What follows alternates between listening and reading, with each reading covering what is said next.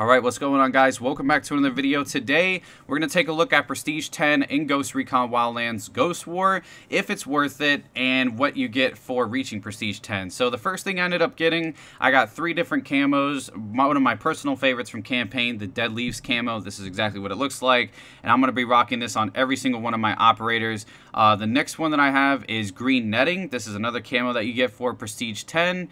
The next one that I have is, or last but not least, is the Woodland Blue, which is down here somewhere. Let me see. Yeah, Woodland Blue. This is the third and final camo for reaching Prestige 10. Also for Prestige 10, for reaching it, you get an increase in Prestige credits. So I believe right now, every time I rank up, I earn about 350, maybe even 400, somewhere around that ballpark. And that's pretty much it. That's all you get for Prestige 10. 3 camos and a Prestige credit increase. Right now, I'm sitting at 85,300 credits. Now, a couple important things that people want to know about Prestige 10. Number one was, what's the highest level? It is Prestige 10, level 50. Now, once you hit Prestige 10, you're not done. You have to go all the way to level 50 and max it out, so that way you're Prestige 10, level 50. You're not just Prestige 10. So you have to unlock all your operators again. But once you reach Prestige 10, level 50, that's it. You keep all your operators. You don't have to Prestige anymore, and you're done. So, which is pretty cool for me because I like to make tips and tricks videos and all that. So now I can keep my operators, not have to lose them, and I can keep every perk, every bonus, and, you know, make some really good quality videos for all the operators now. And also, a lot of people wanted to know if Prestige 10 was worth it. And I'm going to go ahead and use a great example, okay? A lot of people were talking about the weekly challenges, like in the campaign, and said that the rewards were really bad, which I do agree. The rewards weren't that great, and we're here in the same case in PvP. The rewards for Prestige 10 aren't that great, but what it comes down to in any online shooter that has a leveling system, a progression system, you know, rewards and stuff like that, it's the challenge that it takes to get those rewards unlocked, to get that highest level unlocked, you know. Prestige 10 wasn't easy, you know, it was a grind. It was a challenge to reach the max level in the game, to achieve all the camos, you know, the highest level, you know, put X amount of days into the game, and just do that, you know. So it's the challenge that really comes with reaching Prestige 10. So is it worth it for the rewards? Definitely not. You know, you get Prestige credits and camos. That's not really the greatest thing, but is it worth it for the challenge and the completion of it? Absolutely, because I'm a completionist myself. You know, I like going for all the highest stuff, the camos, the ranks, and, you know, I've been the same way in Call of Duty for years. You know, I go for Master Prestige, I go for all the diamond camos and all that, so I've just been like that. So if they had, like, challenges where you had to complete, like, get 100 headshots and all, I'm pretty sure I would have done those too.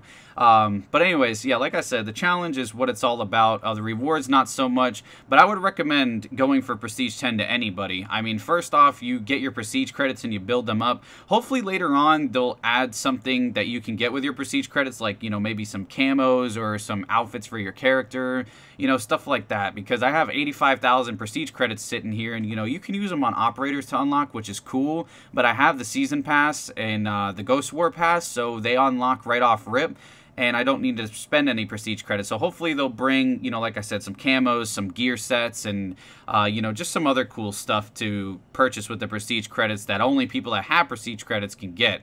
Also, I wanted to address the boosters. Now, the boosters, a lot of people have been saying, oh, this guy uses a booster, of course he's doing good, and blah, blah, blah. And I want to explain something. The boosters... And I did use a booster to go from Prestige 1 all the way to 10, just so you know. I had a little dry time where I didn't use a booster through, like, majority of Prestige 9. But the boosters only work as hard as the player works himself, okay? If the player doesn't do too well in a game, the booster isn't going to give you much XP at the end. If the player works really hard in the game, then the booster will work really hard as well. For instance, if I went 0-2 in a game, maybe got 1 or 2 revives and marked somebody, the booster will say, okay, well, you marked people in the revive, that's great, but you didn't get any kills, so we'll give you like 250, 300 extra XP. Now, if I ended up going 11-1, carried the freaking team, and, you know, put mines down and got mine kills and revives and marks and all that, I'm looking maybe at like a 700, 800 XP reward at the end of the game from the booster. Now, the booster doesn't multiply your mark points or anything. So, for instance, when you mark somebody, you know, you get 25 points for a mark. The booster doesn't make it, you know, 50 points or 75 points or whatever. It's still that 25 point system for the mark with the booster on. The only thing that the booster does is just add extra XP on for the performance that you displayed in the game. So like I said, if you do good, the booster does good for you. If you do bad, the booster does bad for you. So I just wanted to clear that up. And also, the boosters are pretty cheap, man. If you guys haven't looked into them, I mean, they're only I'd say it's $16 for a whole month of boosters. So say, for instance, you get in the beginning of December and you buy it. It's like you have to buy the $20 pack. So if you go to buy credits, you have to buy the $20 one in order to get it. But you buy the $20 one, and 16 bucks out of that is for the Long Ghost War booster. And 11 of my friends, plus me, have purchased this.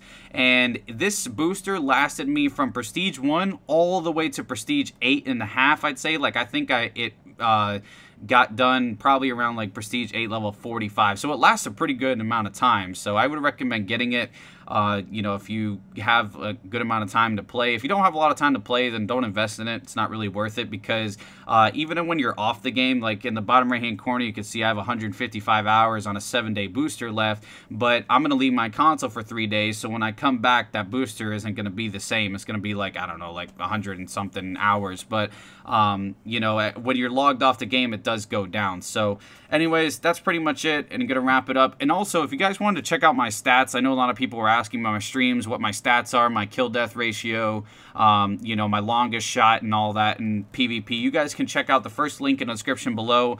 I'll have my the link to my Ubisoft freaking profile, my Ghost profile for Ghost War. You can check out all my stats, my favorite perks, my days played, my prestige level, my favorite weapons, you know, my KD, all that good stuff that people care about.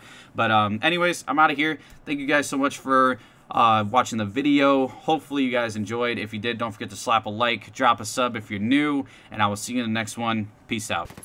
Oh, let's go. Damn. Why did they Fucking all come down outplayed, there? bro. Why didn't he pick the other 3 people up?